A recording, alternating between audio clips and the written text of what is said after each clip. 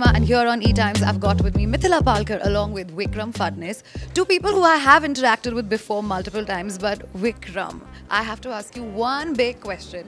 How on earth, every single time, do you manage to put so many looks together in such little time? I think I like taking people into a dream world, into an experience. I don't believe that people who come to spend 20 minutes at a fashion show just need to see clothes. I like the idea of a production. I like the idea of stage, light, sound, hair, makeup, clothes. The whole idea is not to just put up a number of clothes on ramp. The idea is to take them into an experience for that 20 minutes, and that drives me. It gives me an adrenaline rush, and I think that's what's kept me going for so many years. You know, I've seen you in the past 3 days in the hotel running around lobbies and putting stuff together, whether it's with your models, whether it's with your team. That professionalism till now, after so many years, still continues, right? What drives you? The fact that if you take your success for granted, you're surely about to fail. It's the beginning of an end, which I don't want to see in my career. I believe that every show I want to give it 100% because every single person sitting in that audience may be a first-time spectator. I can't take my work or the brand or the name for granted. I want to give it my 100% till I can, and that's what fashion means to me. Mithila, this personally feels like a huge win because you walked the ramp for the very first time. That too for Vikram Phadnis. Because I have seen you since like our college days, right? Like Mithila was a baby, by the way. I think when I was a baby, she's still a baby, yeah. And you know, I'm not even kidding. Not because I knew you from before, but it's also because she had so much talent even back then. And now, when you're doing this on the ramp, I do understand when you're facing camera for stage or for YouTube or for films, it's different. But when you're on ramp, it's that one break it or like, you know, make it moment.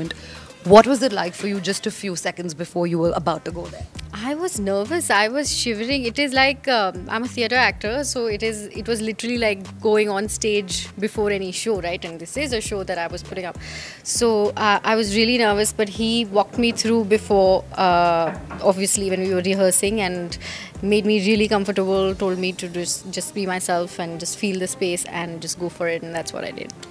Vikram, tell me something. You know, you've done costume as well for films, and of course there's runway and there's styling and there's designing. How is each design aesthetic of yours different from the other, especially when it's a show for like a finale show for Pune Times Fashion Week? What goes behind? I think the whole idea and the agenda to do a finale show or to put up a show for 20 minutes is that you have to set your own benchmark and you have to beat it on your own. I've never tried to see what another competitive brand does because we're all in the same business of glamour and entertainment. So for me, it's very important to raise the bar, set the bar, and break it myself. So for me, I go by what my last, you know, in this industry, you're best known for the last job done. In films, it's Friday to Friday, and in fashion, it's your collection to collection. So for me, I like raising my own bar. You know, there's so much chat and chatter about AI and technology and 3D and graphics. How do you use technology in, like, you know, when it comes to styling? I'm technology challenged. I need a manager to do that. Even if it's an Instagram story that I have to put, I have to check it. I'm completely technology challenged because I've not grown up in that era of that. And for me, social media following, you know, what the world is putting out there is very relevant and important in today's time. But I think the game, each one plays his own. And for me, I've grown up in an era where that didn't exist, and I'd like to still keep it more controlled. So for me, though there's AI and there's so much going around, you know, in technology-wise in terms of fashion, I like to keep it simple and basic. That is what drives me actually. Mithila, tell me something. You know, as far as your social media game is concerned, do you put thought into it, or you're just like, I'm going to take it how it comes?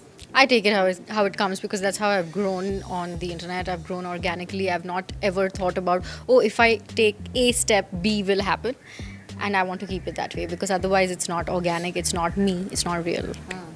Vikram, I want to ask you this specifically. How do you balance your creativity, you know, along with like your practical considerations such as costs and logistics and stuff like that? It's difficult. Meeting demand and supply with so much competition in the market, it is difficult. But at the end of the day, you've set your own brand ethos of what your brand stands for. I make only practical clothes. I want that anybody sitting in the audience can identify with an outfit and say, I want to wear that. I don't want to make impractical clothes, or I don't want to put costs into something that people can't afford or wear. So for me, practicality and commercial profitability is very, very important. That is why if you see any outfit of mine of the runway can be sold in a store. Lastly, I have a common question for the both of you. I want to understand, as a designer for you, what is that misconception that you feel should be like goddamn shattered right now? A misconception that should be shattered. There are many, especially in the game of business of fashion and entertainment. Our minds are tuned that you've got to put out everything out to the world on a public platform. Yeah. For me, it's very important to have sanity, because when I go to sleep in the night, I don't want to see on my phone 45 minutes before I sleep onto knowing what's going on in the world of the business of entertainment and fashion, because that is my work. It is not my life.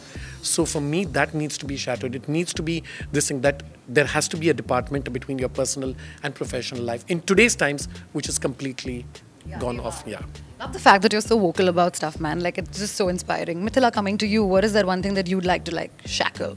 And it doesn't go necessarily for fashion, but entertainment in general. He almost stole my answer because I always say that, a lot of times I don't post in real time, and I may be talking for myself because a lot of people do that. So there is always like, oh, you said your geotag says London. When did you come to London? And I don't post in real time. So you don't necessarily have to do that just because you have that device. Live in the moment. I try to. I'm not saying that I always succeed, but what he said, basically. A quick roundout about today's collection. It was resort wear mixed with luxury breath.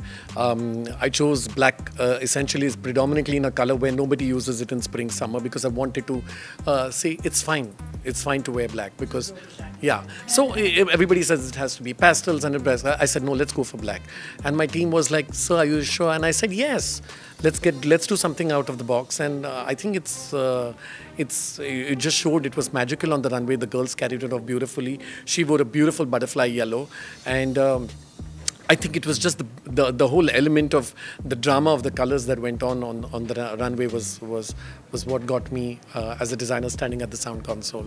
Can't let you go, because the last time when I spoke to you with Parineeti in Bombay, you were very excited about your Goa show and of course the store. How's it going right now? It's brilliant. You just did a show, right? Yeah, it's brilliant because Goa is home for me now. I live there 10 days a month. I'm writing my film over there. It gives me peace of mind. I'm cut off from a robotic life in Bombay. I love it. I am essentially from Goa. And I'm loving what I do at this age in my personal life and my career, which is 33 years. But I'm loving what I'm doing right now because I feel I'm going back to where I started. And that's the driving force that's keeping me alive right now in Goa. Great. Thank you so much, Vikram. Thank you so much, Mithila. Lovely chatting with you guys. Thank you.